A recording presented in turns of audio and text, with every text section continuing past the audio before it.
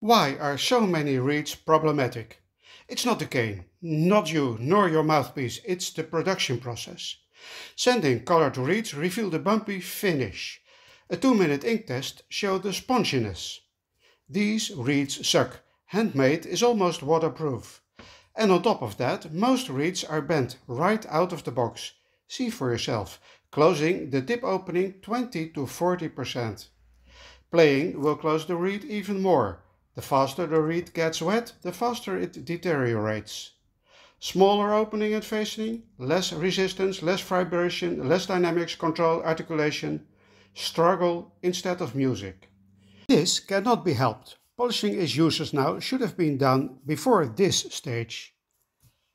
But this can be countered with ReeGenerator. A reed case with mixed concave and flat reed bed.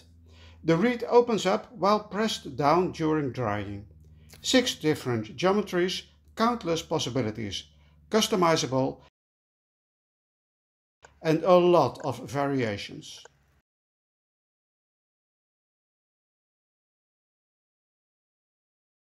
For more background, read my blog.